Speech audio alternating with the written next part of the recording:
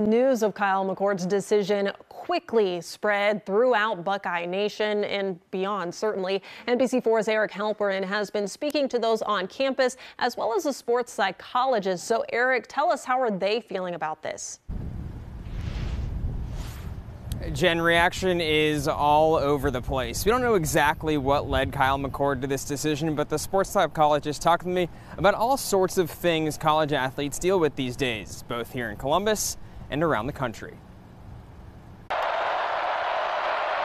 After one season leading the Buckeyes, quarterback Kyle McCord is looking elsewhere.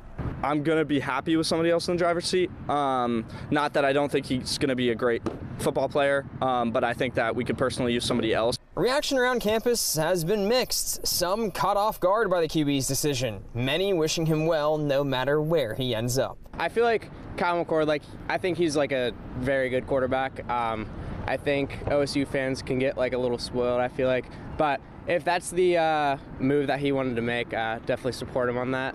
Dr. Chris Stankovich is a professional athletic counselor. It's unclear why exactly McCord decided to enter the transfer portal.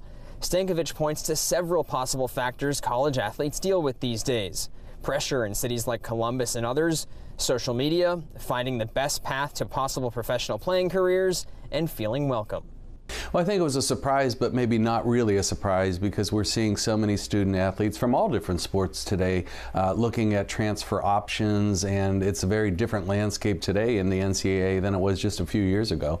He also says the relatively new transfer portal and NIL have completely changed the game.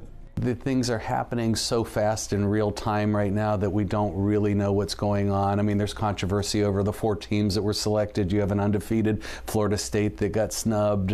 You're seeing blue chip 5-star guys transferring. It's a little bit like the Wild Wild West right now. I mean, the hope is that it settles in the years ahead, but who knows? And fans here on campus did make one thing clear today. Regardless of who's QB next year, they want the season to end on a better note. Local for you in Columbus, I'm Eric Halperin, NBC4.